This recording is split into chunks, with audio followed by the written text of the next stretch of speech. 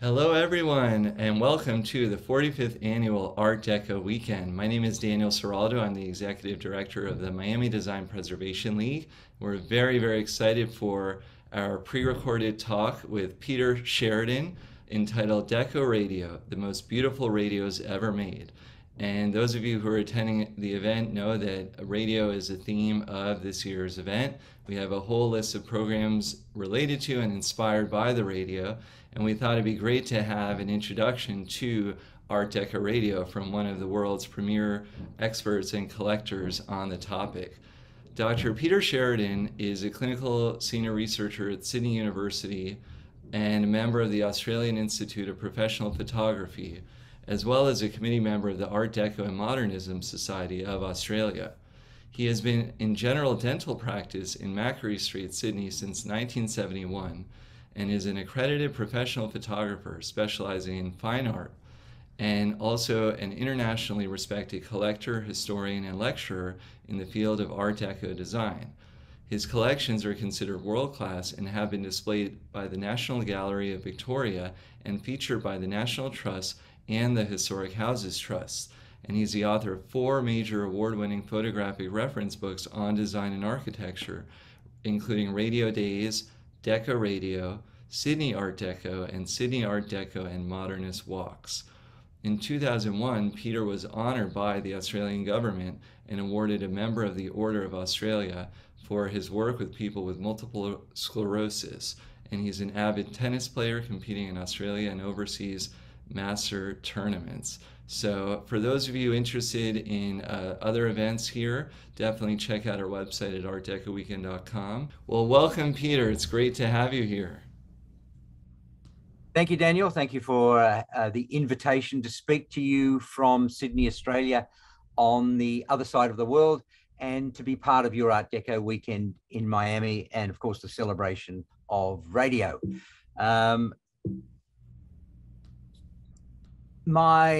As you've heard, my name's Peter Sheridan. My profession is actually dentistry. My passion is photography, but my obsession is collecting, and that mainly focuses on Art Deco and particularly radios. Today, radio is becoming just another segment in the digital media landscape and part of many ways in which information and entertainment is received and accessed. But in its time, it was a major player in people's daily lives. And in fact, the first piece of technology that brought communication into the home and with content for everyone. This is a story about the advent of radio and how its trajectory was changed by Art Deco and by famous industrial designers. I think it's fascinating. I hope you might enjoy a look at a glorious moment in the story of radio that actually hasn't been well documented and today is barely remembered. It is also a story with a major US influence that reflects the global innovation and talent that America has fostered and which inspired the rest of the world.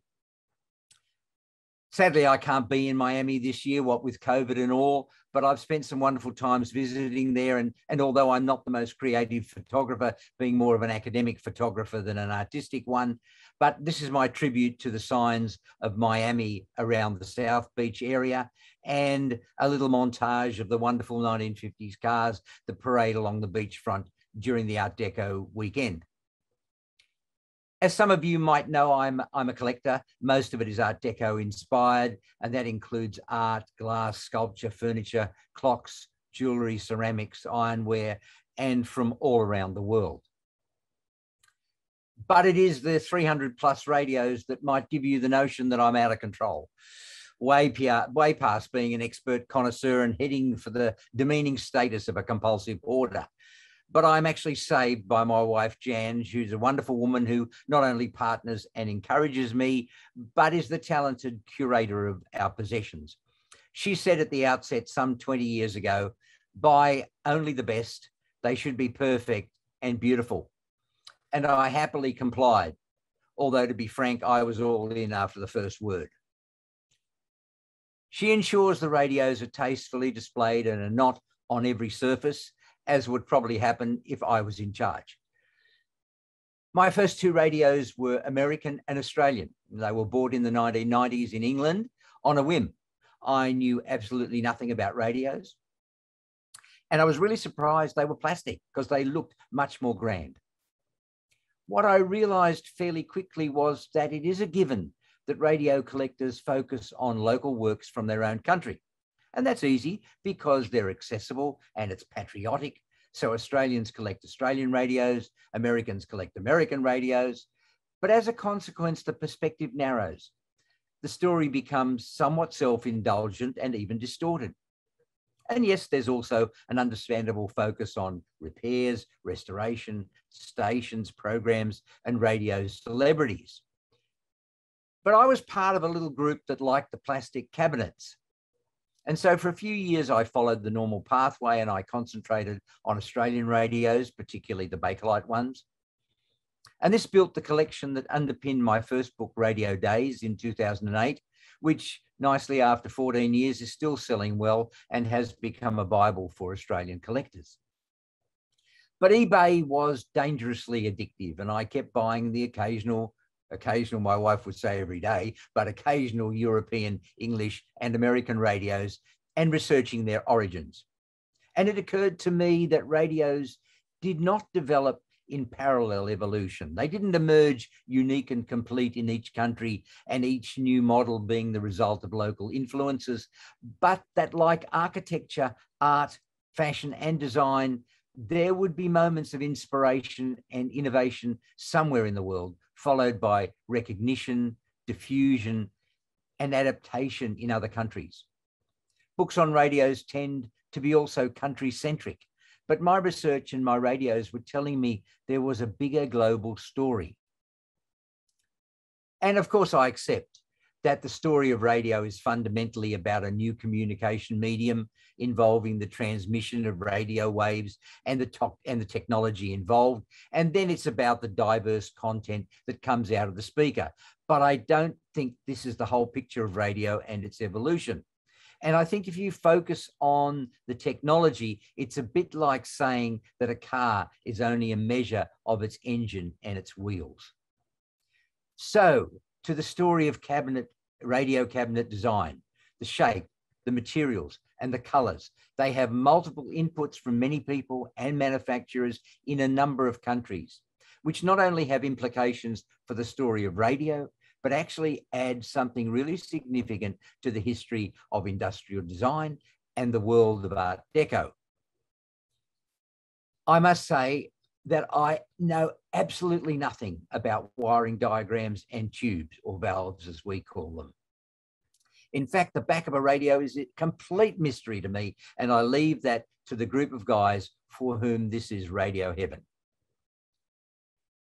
As we will see, the advent of new plastics changed the way in which technology was housed. It is worth mentioning that in the USA, 110 volts doesn't require a transformer, as with 240 volts used in Australia, India, UK, and Europe. Consequently, American radios can be made much smaller and are much lighter. Actually, making the radio work is the cheapest part of restoring a radio. A broken plastic cabinet is difficult to repair well and can bring the value down significantly. The best way to assess repairs for those who are buying these sort of radios is to look inside the cabinet held up to the light.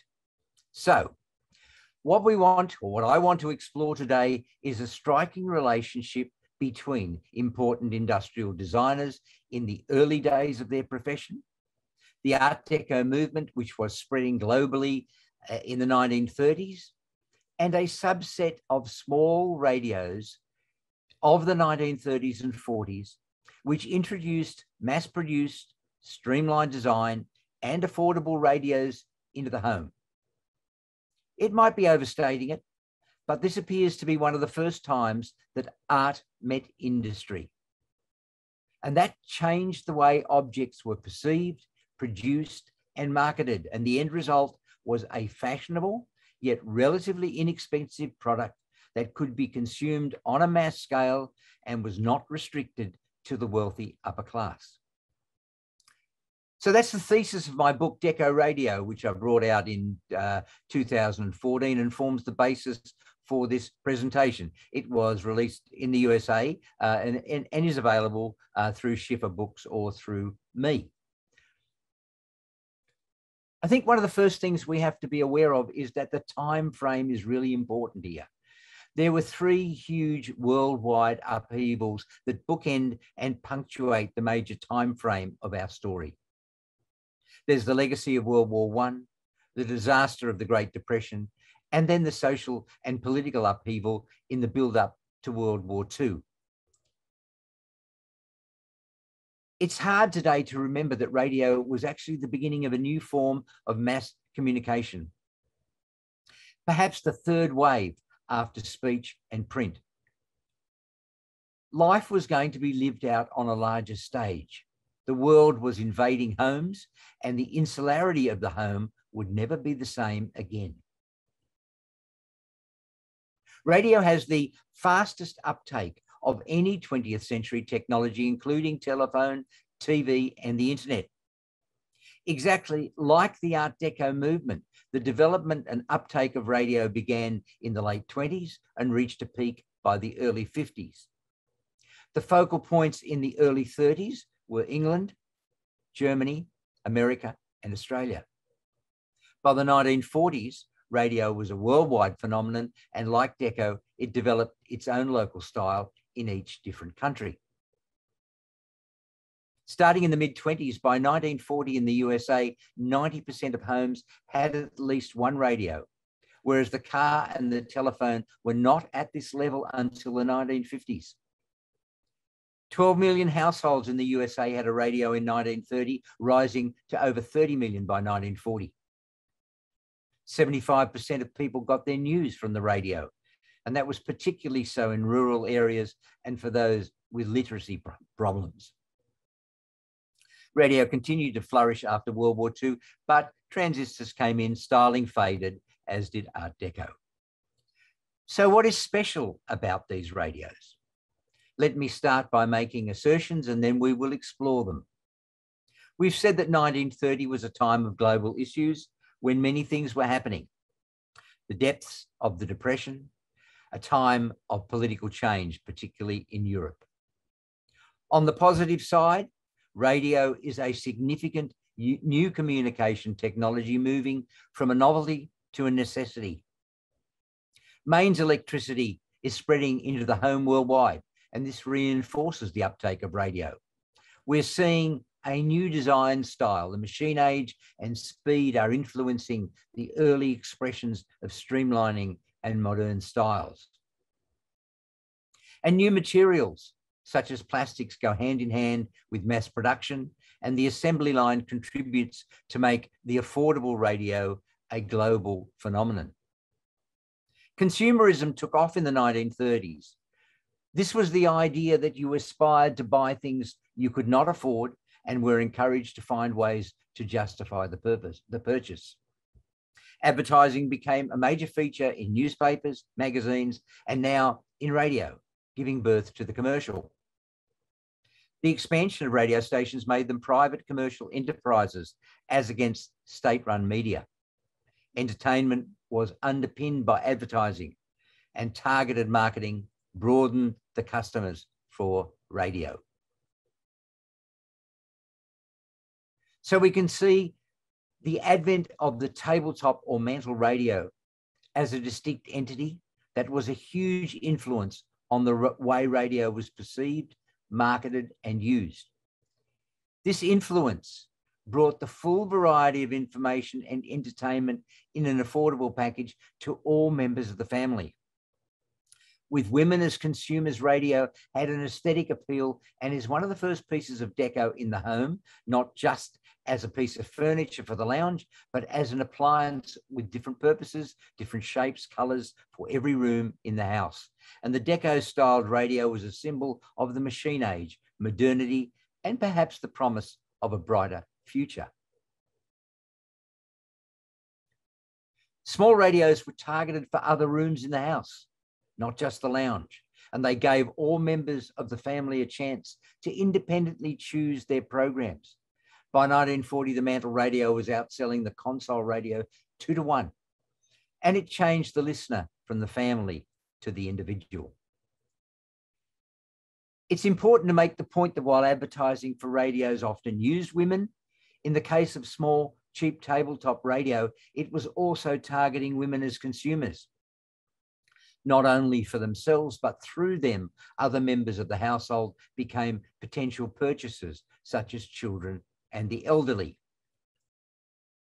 If the only radio in the house was the expensive wooden console in the lounge room, radio may have remained a male-dominated family experience. And note that only I, the master of the house, have the wisdom to choose the program for the family and the skill to find the station and adjust the volume. As it turned out, the Art Deco tabletop radio became a stylish piece of decor in many rooms in the home. So let's see how all this happened. In 1924, the crystal set was a novelty. It needed earphones and had a limited range of stations and very poor reception. In 1926, the addition of tubes and a battery to power the receiver improved the reception, but still you needed earphones. In 1927, the addition of a loudspeaker allowed listening for more people. And by 1928, the availability of mains electricity eliminated the need for a battery, and access to home electricity actually expanded during the 20s, but more quickly during the 30s, and the stage was set for the next level of this evolution. Now, these are examples of commercial English crystal sets rather than the homemade ones that you often see pictures of. This is one of the first single tube radios from Germany in 1926, and note the Bakelite base. Bakelite was actually used long before radios for electrical purposes, switches, wall outlets, because of its non-flammability. And a lot of small items were made in Bakelite before they managed to make larger items such as radios. In 1928, radio is becoming more and more popular, but it is stuck in the world of furniture and wood. Note the $325 price of the one on the top left without tubes or speaker, and the $194 cost of the box and speaker on the bottom right. Now, many things that we see follow a linear trajectory. There's a clear evolutionary line from the horse and cart to the car, even though there were extraordinary changes in the source of power and materials used. Even today, we talk about a car's horsepower. The gramophone was a new technology in a recognizable piece of furniture which evolved into the wooden console, which housed the radio, but clearly retained the essence of a standing piece of lounge furniture right through to the radio record player of the 1950s. The radio box with a separate speaker predated the integrated wooden console. And in 1927, we see the first hint of real change. This extraordinary speaker in 3 sizes by Philips in 1927, designed by Louis Kauf in Holland, is not only the first piece of radio, proper radio out of Bakelite, but the first true expression of deco styling in the radio world.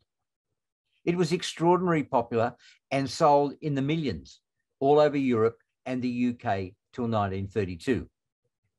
It still sat on a wooden or metal box, which was almost invariably Victorian or Edwardian in style. And you can see that in the advert on the top right here, the wooden box below the speaker. The only comparable piece of Art Deco styling that I could find in the radio world at that time, 1927, was this tiny 5-inch tall Mini-Lux bedroom speaker, which was designed for the upmarket French lady's bedroom. These were made from celluloid, which is now organic plastic, which is both flammable and fragile. So as you can imagine, very few of these remain in existence, but with the 7 styles mimicking mother of pearl and 1 in tortoise shell, they display a full range of Art Deco finishes on the surface of the speaker with gaps in between, allowing sound to pass through. Our real story begins in Germany in 1929, Without any fanfare, the Nora Radio Company in Germany made a complete mantle or tabletop radio. That is, speaker, receiver, all in one and connected to the electrical outlet. In less than a year, the idea had spread to the UK, the USA, and Australia. In all likelihood, the tabletop radio for the next 10 years or more would have looked like these, either Victorian and Gothic or a touch of Deco, all in wood. Now, I have to be fair that the Jackson Bell Company in Los Angeles produced the Sunburst model in 1929 or 1930, so it could be close for the first tabletop radio.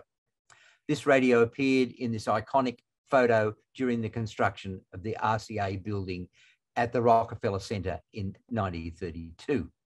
But back to Germany and the Nora Company, and I do think for the reasons that will follow that this is probably where it all started. The next year in 1930, 1 year later, Nora went a step further. They created the first molded Bakelite radio cabinet called the Sonnenblume or Sunflower. Here is not only a new form, but in a new material and a new style. And this for me is the first completely modern radio. As an aside, the Nora Company was owned by a Jewish family called Aarons, and the name Nora being their name spelt backwards. In 1933, they were the fourth largest radio producer in Germany. Within a year, the company was Aryanized, producing Nazi radios, and the Aarons lost their business. But here we are, it's 1930, and we now have two new ideas, the tabletop radio and the Bakelite case. The idea spread like wildfire around the world, and now there was a potential for millions of bland brown Bakelite radios competing with the bland brown wood tabletops. But something else happens to offset this. It's now the depths of the Depression in the early 1930s. Nobody can afford anything, but everybody wants a radio, particularly if it is small, portable, and affordable.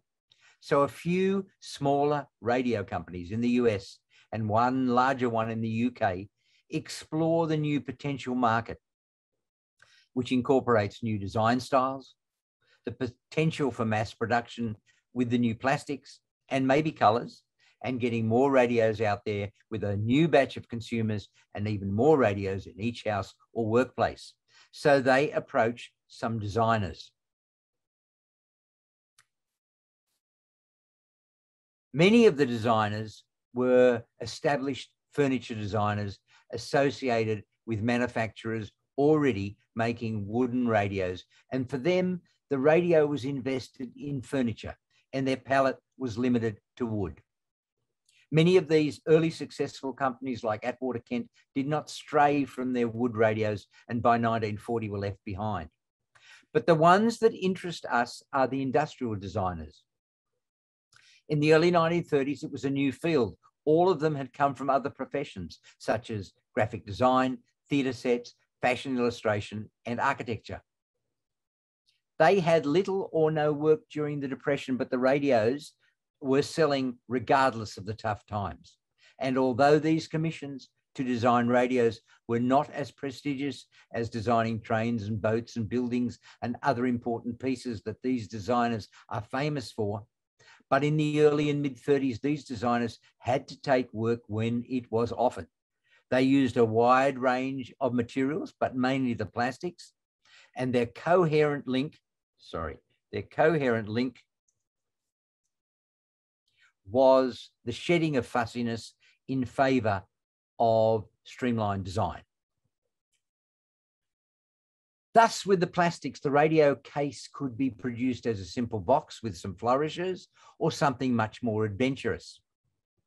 Mass producing the new molded, non-flammable plastics as the shell that surrounded the chassis tubes and speaker allowed for both size reduction and stylistic freedom. And even though we are talking about a small subset of radios, this is not a minor phenomenon. I've found hundreds of radios, beautiful Deco radios, in 15 countries. I've identified an amazing 37 designers. Most of these are in the USA and UK, with a representative each from Germany, Italy, and Holland. But it's important to recognize that their influence was global, reinforcing the spread of the Deco style in radio all around the world. If you look at this short list, it's surprising how many of the world's most illustrious industrial designers and the founders of streamlining contributed to radio design. And not only that, they were both innovators and an impetus for the spread of the streamlined style in radio right round the world. Not only is their contribution significant, but the timing is really important. This slide might seem a bit dense, but if you look at the red, which is the radios, the clear commonality is that the radios were designed early in their careers, most during or just after the Depression and at the dawn of the industrial design profession. In fact, they all worked for small companies very briefly. And the only long-standing arrangements with radio companies were John Vassos, who spent 20 years with RCA, and Wells Coates spent 10 years with Echo. In almost every case, the designs for which these designers are well known came after they designed their radio. And most of the biographies of these designers do not include their radios. In the USA, Harold Van Doren and Raymond Loewy started the ball rolling in 1933. Van Doren was the president of the Society of Industrial Design. Loewy was known as the father of streamlining, the man who shaped America, and the father of industrial design. Bill Geddes was known as the man who designed America. John Vassos, the quintessential modernist, and Darwin Teague as the Dean of Industrial Design. All of these men are more famous for other creations, everything from a matchstick to a city. And there are more, mainly in the 30s, but some in the 1940s. Even Charles and Ray Eames ventured into radio design early, some 10 years before their famous lounge chair, which you might be able to see in the background behind me. In the UK, the Echo Company led the world in the early 30s using well-known architects such as Coates, Chermayeff, White, Collins, and Black to produce modern-style radios in these new plastics. Coates designed the first round radio in the world, which is now regarded as one of the modern movement's groundbreaking designs of the early 20th century. He actually refined the use of the circle within the radio itself, a feature which spread right throughout the world. But try as they might, Echo, for all their beautiful designs, could not get the British public to buy a coloured radio until the late 40s. If you look at the green Echo at the top left, this is the first of the series from 1934. And this green one is one of only 3 or 4 that are known to exist, and all were display examples. Now, this is a big radio compared to US Catalans, some 15 inches in diameter. And you have to laugh at the advert on the bottom right with the lady casually holding the radio on the edge of the shelf as if it was really lightweight. This radio is some 18 pounds in weight, hardly portable, rather more luggable.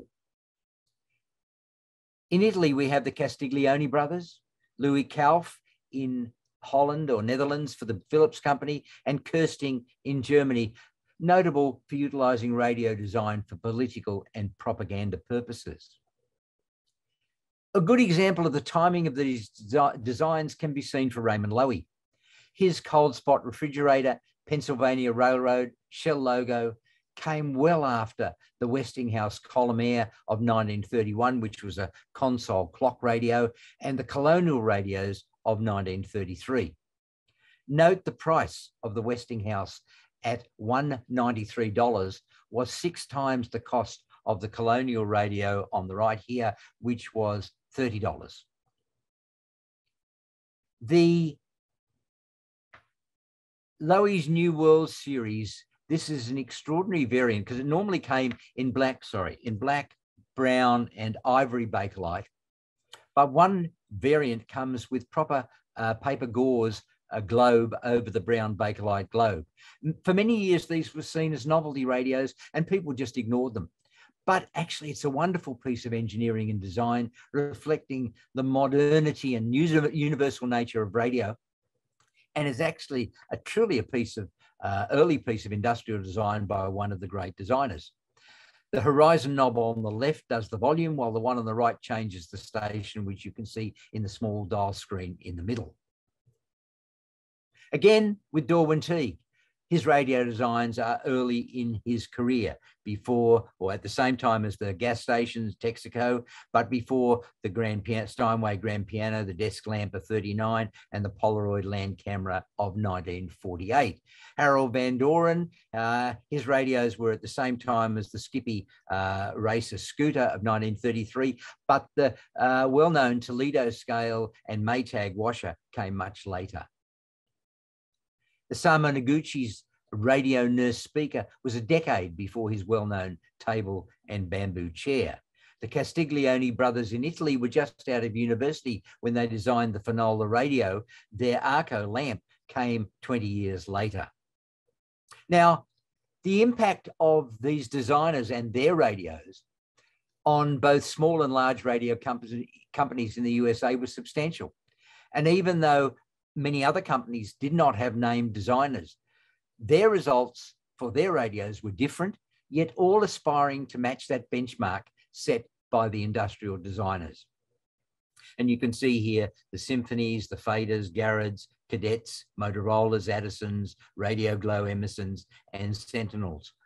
All beautiful radios and similar to the wonderful designs started by the industrial designers. And that didn't just happen in the US and the UK, it happened all around the world, because we know that Art Deco is the first global design movement. And you can see that in many countries, and particularly in radio design, where those radios very quickly reflect the new standards set by those industrial designers.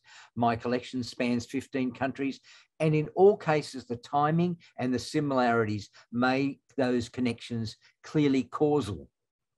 You can see the Artes radio from Spain, the wonderful EGM radio from Mexico, Bang & Olufsen's beautiful Scandinavian style from Denmark, Australia's AWA Radiolette, the Rubis from Belgium, and the Sonora Sonorette from France. Now, in Australia, the influence was not only immediate, but blatantly and unsubtle plagiarism. The Astor Company in radio in the same year, 1933, stole Loewy's Colonial 300 chrome design for their radio, Mickey radio on the left here, as well as stealing Disney's Mickey and Minnie names for the speaker, for the radio and the external speaker.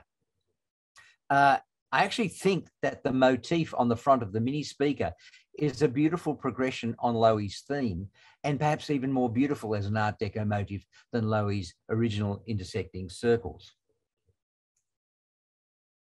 Obviously emboldened by stealing Loewy's designs and using the names Mickey and Minnie, Astor brought out the Bakelite Mickey Mouse in 1949 for about $26, even stealing Disney's imagery. This brought on a major court case with Astor, winning the right to use the Mickey name, but not the image.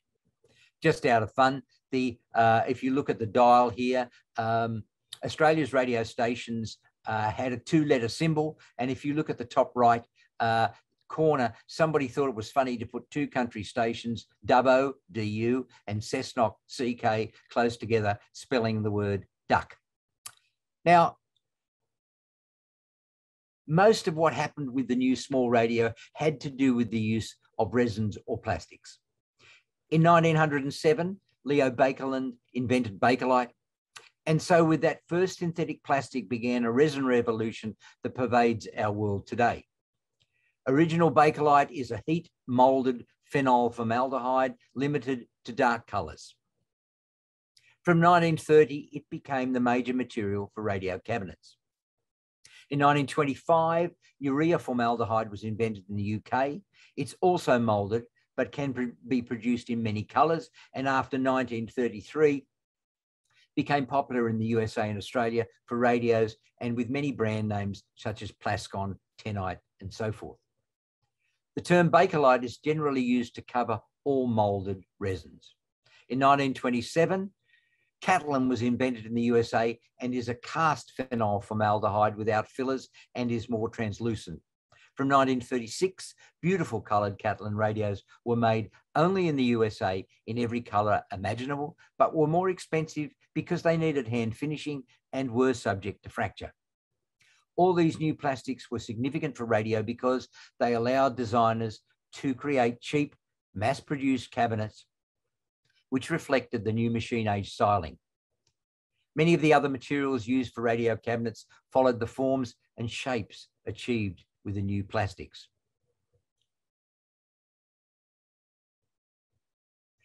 While you see many pictures of coloured radios, it is really striking that Australia and the US are the only two countries in the world that embraced colour radios in the 30s and 40s. UK and Europe had only wood and brown Bakelite till the 50s, when coloured radios became more popular. It's interesting that if you look at the Australian grouping down the bottom, and if you ignore the mottled blue green AWA, which was a one-off cabinet made for an exhibition, the 5 other colours were designed to mimic in plastic more expensive materials: ebony, ivory, jade, marble, and walnut. While the Air Kings from the US have unashamedly vibrant shades, 11 of them, I think AWA in Australia was still unsure about the public perception of plastic and hedged their bets. The Detrola Super Pee-wee Midget came out in 8 different plastic colour variations, all at $20 each. And that's a lot cheaper than the $130 of a wooden console. And you can see that here if you look at the affordability and the attraction of small mass-produced plastic radios. It's clear when you look at the costs of a wooden console: $193, and $85, $139 for the Zenith on the bottom right. And a really good example gives us a clear sense of how the market could be approached with a small radio, having the same general design offered in a number of variations. The RCA Little Nipper, designed by John Bassos, was offered in wood and 3 types of plastic, all at a different price point. Very much cheaper than the wooden console, which may have had higher fidelity, but for most people, these worked well enough and they were really affordable.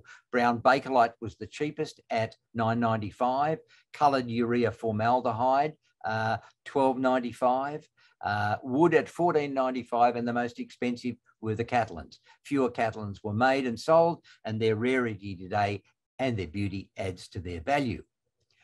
So although there are millions of cheap and featureless dark brown radios in Bakelite, there are also many that show the influence of the designers and stand above the pack. And you can see them here from the USA, UK, Australia, Czechoslovakia, and Germany. Beautiful Art Deco styled Bakelite radios, even though they're brown and black.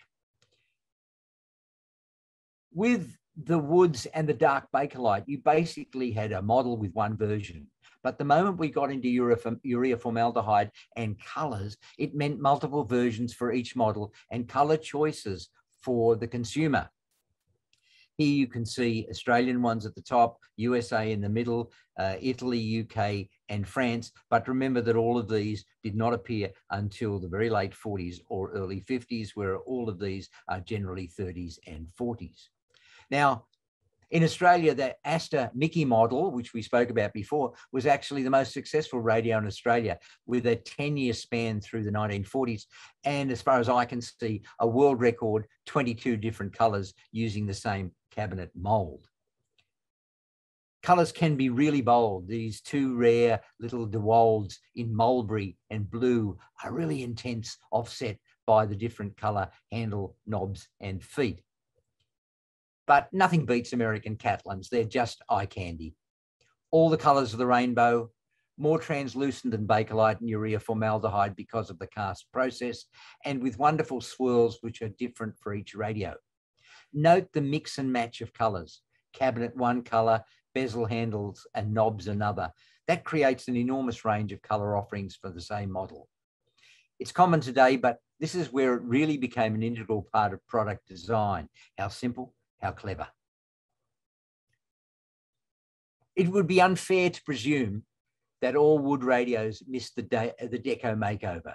These American and Australian radios show some lovely Deco touches, but they're quite small. Long before the first motorcycle that they made in 1949, Ducati made radios. And this is a 1940 Ducati radio shaped like a breadbasket. The Ducati signature on the top of the radio is a fabulous touch. In the later 1940s, large department stores like Sears sold small, cheap chrome radios like those in the two top rows. And they're both beautiful and collectible today. And nothing beats chrome and the parallel lines to symbolize the machine age and mass production.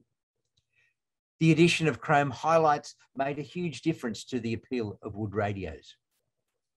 Mirrored glass, usually in blue or peach and some with chrome accents, were avant-garde at the time. And the few radios were produced with glass and metal, such as the Radio Glow here. The Vassos designed radiogram on the bottom right was made from aluminum. Probably the most spectacular Art Deco radios ever made are the mirrored glass Spartan Nocturne and its baby brother, the Bluebird, by Darwin Teague. They still have that sense of coming from the future and are still exquisite today. The 4-foot diameter Nocturne was probably designed for a major Hollywood house or a hotel foyer, and there are probably maybe 10 or 20 left today. Most are in museums, and you might be able to see behind my head. I think I may have the only one outside the USA, and they're the most valuable of the Art Deco radios with exceptionally high prices. The little Bluebird, as you can see down there, came with an optional display plateau mirror base. Very pretty. I like these two adverts for the Spartan Nocturne and Bluebird. They're in my book, but I've not been able to identify the two actresses. I thought the one on the left might be June Allison. I'm hoping a movie buff listening to this lecture might be able to help me out. This little Remmler Scotty in the top in black and white Bakelite was also offered with an alternative blue mirrored glass sleeve, creating two visual forms, which you could use one or the other depending on your taste and surrounding decor. New plastics such as lucite and acrylic were seen in the late 40s. They led to plastic radios common in the 50s before transistors changed radio forever and tube radios disappeared. A very interesting story about this Pi portable here from England is that the sunrise motif had been used by Pi from the 1930s. And after World War II, they released this radio in colour with the Deco styling and the sunrise motif decodified. There was an immediate backlash from the UK public, feeling that the motif was too much like the Japanese rising sun. The whole production run was recalled and destroyed, and the only ones that are remaining today are those that had already been sold. There was always paintwork that you could do over Bakelite, metal and wood, and a number of radios in a number of countries use this approach. And I look at this flocked Air King of 1933 and how modern it is. And this was on the market 100 years ago, and yet today seems like such a modern finish. We pride ourselves on being modern today, but something was happening in that era, and these radios reflected that wonderful innovation of style. If we look at the stylistic range of radio in the early to mid 30s, you can see here in these three exquisite examples, the whole range. On the left is the Rubis radio from Belgium, showing its European roots and sinuous Art Nouveau heritage. It's a cross between Gaudi and Alvar Aalto, sticking with wood, looking forward to Deco while still a foot in the past. The Echo from England is elemental and restrained, the best of mass production, with Bakelite, with a hint of Bauhaus and arts and craft, but clearly moving to a new future. And if you note, the vertical lines in the radio are matched by the vertical lines in the stand. Spartan is the US at its best, exuberant, unrestrained, innovative. The new streamlined machine age style of the 1930s, utilizing chrome and mirrored glass, shedding history, saying goodbye to the past. After the war, Art Deco styling faded. Radio became just another commonplace appliance. The 1950s could be called the atomic age, with really cheap plastics, every choice of colour, and a more replaceable feel to the radio. Some of these became the third and fourth radios in the house, as there was much more disposable income in Western households. And the 1960s heralded the transistor age, with miniaturization, standardization, looking somewhat like our phones today, all much the same shape and design with minimal external differences. Of course, the story of radio is not just about the cabinet, but it served as the magic reservoir for radio programs, which once you got past the warming up, the static and the tuning, were involving, entertaining, compelling, even inspiring. In the 1930s, shows like Amos and Andy were almost compulsory listening for the American public, attracting as many as 40 million listeners at an episode. But radio was not always benign. Mussolini in Italy, Hitler in Germany, and Lenin in the Soviet Union used government ownership to make radio an efficient propaganda tool, starting around 1932-33. By 1934, all radio manufacturers in Germany had to devote some 40% or more of production to these people's radios, such as the Volksempfänger, designed by Kirsting, which could only broadcast Nazi radio stations.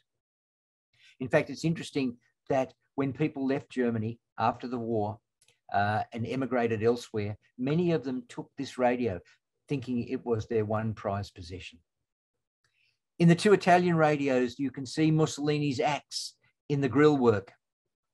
During World War II, the American poet Ezra Pound made numerous pro-fascist broadcasts on Italian shortwave radio targeted at listeners in the United States. The Nazis strived to ensure that all Germans were immersed in their propaganda. This advert says, "All Germany hears the Führer with the Volksempfänger." And as I said, radio manufacturers had to devote at least 40% of their effort to producing these. And to the point where one was considered a traitor if one listened to broadcasts from outside Germany. And that brings up another innovation that came with the new plastic radios: the incorporation of shapes, imagery, and motifs into the cabinet design, which reflected everything from scenery to speed, something that didn't happen at all with, or very little, with traditional wood consoles or even wood tabletops. This Australian Weldernet radio of 1937 has three completely different representations. The external cabinet is in the architectural form of a skyscraper. The speaker grille is overlaid by a Bakelite pastoral Australian scene with a sunrise, and the dial, when it's on, shows the world and electricity. This may have been a multifaceted marketing strategy or just a radio designed by a committee. And incidentally, there are only three known examples of this radio, two black and one brown. There are a few instances of ancient Indigenous cultural motifs being expressed in radio design, because these things were very popular in the 1920s and 30s.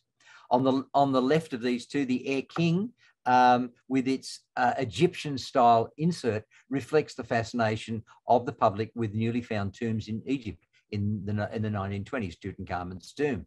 And the wooden Zenith Stratosphere, which was a technically very advanced and beautifully made radio with all sorts of exotic woods and a price tag of over $750, had an optional black or white cat for the alcove in the radio, and that cat was styled basically on the ancient Egypt feline deity, and that is the most expensive wood console radio today.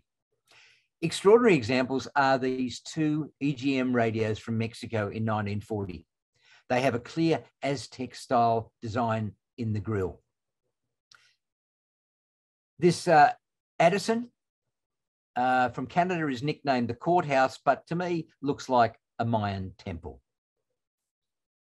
Some radios derive clearly from other streamlined objects, skyscrapers, as you see on the left, and trains and rockets, as you can see from Clarence Carsted's rocket, Silvertone rocket here from 1938. They could be designed based on the aerodynamic shape of a bullet, as you see in the Syarts on the top here, and the Fader bullet here, and even like a sled in Darwin Teague's Spartan 558.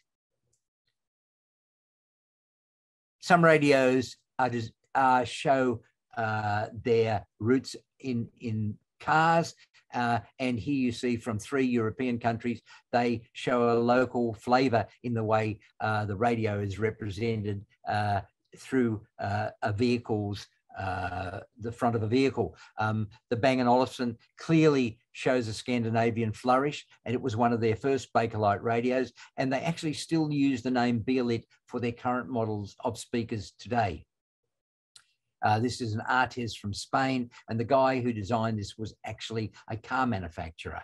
And these two from France show that wonderful grill-like effect in the front. To many purists, these are just decorative embellishments, but today we recognise the innovative use of new materials, new shapes, new colours, and a design heritage that pushed the radio beyond its core function to become a beautiful object in the home or workplace. This beautifully rendered Spartan chrome accents on the front of the Bluebird show the shape of a triplane, and almost as far away in sensibility is the depiction of the theatre and stage in these Australian and German radios at the bottom. The flying saucers were big in the 40s and 50s, and a few radios reflect that imagery, such as the Cadet Topper from 1939. Waterfalls can be seen in the Arvin and Addisons here, and unusual is the butterfly design in this Excelsior from France from 1948. The sun's rays are a popular deco motif, and you can see that here from Australia, a couple of radios here, England, and the Jacksonville Sunburst from the USA. Flowers can be seen in the act. We saw that in the Nora Sonnenblume, in the Mini Lux speakers, here in the Philips radio, and gone berserk in this rather unusual Belgian example. Rural scenes, difficult to create in plastic. The Genelex overcomes it with it being printed into the speaker cloth. This wooden radio has it with different coloured woods. This British Philips provides a symbolic sky and stars, cleverly in Bakelite, with a light speaker cloth behind.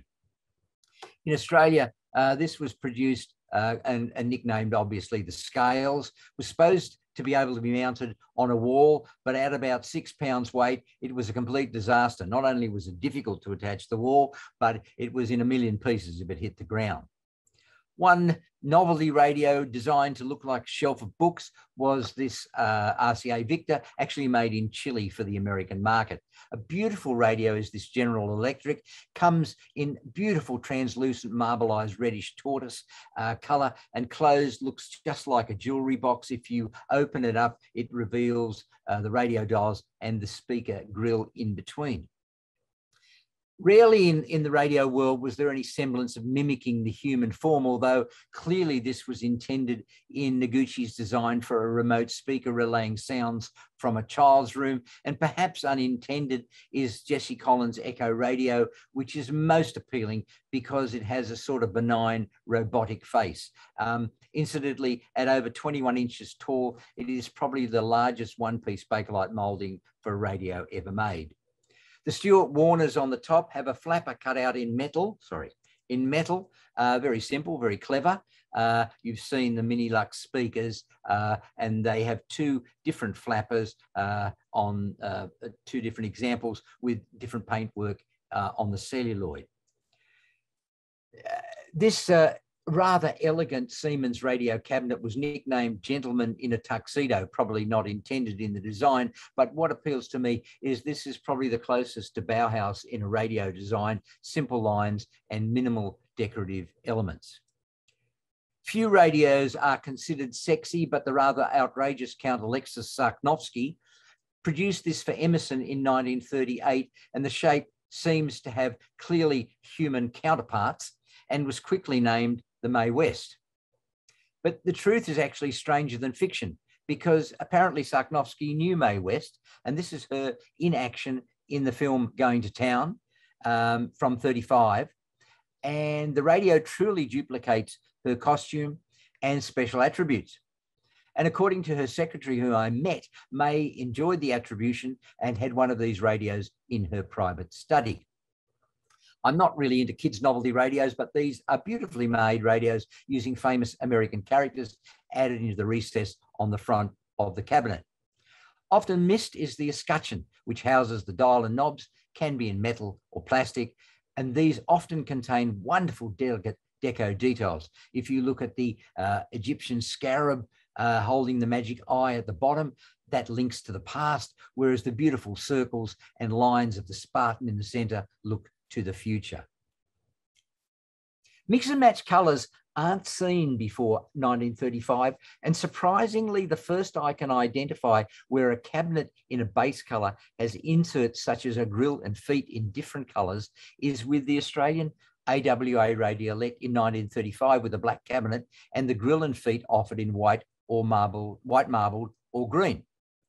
I think this innovativeness is marred by it looking like another case of stealing design by us Aussies, as the Oriental style grills look like they were copied from the International Cadet released in the USA in the same year. You can see similarities in the oval shape, the little man figure, and the circles. And that can't be happenstance. However, the feet mimicking lion-like paws on the radiolettes are pretty early and unique. But the true expression of mix and match came with the Catalan radios in the USA, starting with Fader in 1936. The cabinet was originally white, but oxidizes to a beautiful butterscotch over time, and the insert came in red, green, and blue.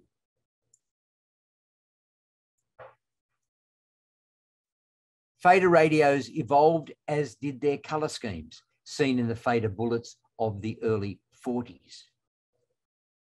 Motorola produced some stunners, such as the Circle Grill in 1940. Reversing and mixing colours for different parts created an even more extensive range of coloured versions of the same radio. You can see that for the Arvins, the Air Kings, and the Garrards here. Regarded as one of the most elegant radios ever made, Teague's tiny cloisonné radio came in 4 colours with a combination of Catalan cabinet, urea formaldehyde knobs, and a metallic cloisonné front trimmed with a lattice work of chrome elements using circles and parallel lines. And I used it for the cover of my book as it represented the very best of Deco radio design. One of the smartest mix and match designs was Bell Getty's Wartime Patriot, which channeled the American flag in 3 mix and match colour versions. Of course, patriotism was rife in the Cold War of the 50s, and this is the Russian Red Star radio in bold red. Here, the Red Star lights up when the radio's turned on, and although there are political overtones, it doesn't have quite the malevolent overtones of the pre-war German people's radios. Because of the war and Russia's poor economic conditions after World War II, radios were not produced like this until well after 1948 and even into the 50s. And the cabinet shape, in this case, was licensed from the SNR company in France who made a similar radio. I should mention, from an Art Deco point of view, parallel lines are a standard feature of the style and one of the hallmarks of streamlining. And I could find only 10 radios in my 300 plus radios with no evidence of parallel lines in the design. And you can see them all here. While I'm not a great fan of wooden consoles, which in the main are very similar, occasionally there's a gem such as the small Radio Alva from France with its elegant vertical lines and tapering shape. But to me, the Zenith is beautiful. We saw that previously, but the best wooden console in the world, I think, is the 1934 Pacific Elite from New Zealand. Of course, it was handmade, not mass produced. There are probably only 3 or 4 left in existence. Again, it's behind me in my study. There is no known designer, yet it is the true expression of Art Deco aesthetic. And in this case, the artisan has overcome the intrinsic limitations of the material to create an iconic piece of art. I don't know about you, but everybody seems to be buying a COVID puppy. We have one too. And this photo has a number of connections for today. It's this Havanese puppy, which not very far from Miami. and popular in Miami, is sitting on his master's voice radio, which was prominent in the 1930s and 40s with our local styling to accommodate the 240-volt chassis. The little logo, of course, is a dog, and that's seen on the radio, and it can still be seen on the Nipper building in New Jersey. So radio from that period is still alive and well, even in architecture. So in summary, if you just look at radio as a communication device, you miss that subtle and fundamental change that occurred in 1930 with the advent of the tabletop radio and the incorporation of streamlined design. The conception is Europe, the birth is in America, but the development and maturation is worldwide. The impact of industrial designers so early in their careers is significant yet ignored. Their ability to use new materials, create new designs for a radio cabinet, which was portable, affordable, and marketable in difficult times, was momentous. And so what occurred here was that these designers helped change radio from a novelty to a necessity. The integrated tabletop radio took radio out of the lounge into all rooms of the house and into the workplace. Using synthetic materials rather than traditional organic materials, the artisans with wood were replaced by mass production and an assembly line. And the radio became more affordable. With more than one set in the house, there were many more listeners for a wider variety of programs. And with news and entertainment, the home became part of the outside world. The variety and cabinet shapes and colours of the radio made it not just a piece of furniture, but a stylish domestic appliance, part of decor. The designs of the industrial designers were innovative and inspired, not just extensions of traditional Victorian and Gothic styles. And the introduction of colour made radio animated and with many choices for the consumer, able to be part of the room decor. Many people ask me what my favourite radio is, and truthfully, every day is different, and they all speak to me in diverse ways. Of course, in my shallow moments, the most valuable, but more often I look around and each one I've chosen resonates with the special attributes in design, presentation, colour, and history, which I still find attractive and satisfying. The breadth and depth of dissemination of these radios speaks to the global nature of Art Deco and adds to the contention that these radios represent a cogent, comprehensive, and international illustration of the style, as well as the work and influence of the world's great industrial designers. And that, I said, is the thesis of my book. And while this international collection that you see here may never be on public display, at least in the book through photography, the radios are immortalized together. And as radio morphs into being just another segment of the digital media world we have available to us, it's really important we recognize its unique history and preserve the evidence of its glorious beginnings, which is wonderful that you're doing this at your Art Deco weekend. Unfortunately, as this is pre-recorded, there's no opportunity for discussion. So if you have any questions, comments, or additional information, please feel free to contact me at peter@petersheridan.com. So for the sake of heritage and legacy, I feel it important not only to articulate the evolution of radio's social, technical, and design manifestations, but to gather together the great actors in this story, to let them share the stage together and take a well-earned bow. From an Art Deco point of view, it's easy to venerate expensive elitist pieces, much more challenging to recognize and preserve the common objects like radio, some of which have an extraordinary design heritage, resonate with the style, actually change the world. I hope you have enjoyed this brief foray into another aspect of the wonderful world of Art Deco, in this case, through the unusual filter of the story of radio design. And I thank you for allowing me to share my passion for radio with you. Thanks. Wow, thank you so much, Peter. It's just an amazing collection you have, and you really brought these radios to life. I'm looking and staring at my iPhone here thinking, I wonder if design has really progressed in certain ways seems like I'd love to have these great, unique radios instead. And thank you once again for this amazing presentation. Great. My pleasure. And for those of you who are participating in the Art Deco weekend, we'll see you around these next several days. Please make sure to check out our website at artdecoweekend.com. And we'll look forward to seeing you soon, Peter, in Miami Beach in the future. I hope we can travel soon, and it's on my list of places to visit. Wonderful. All right. Thanks again. Take care. All the best. Bye. Thanks, Daniel.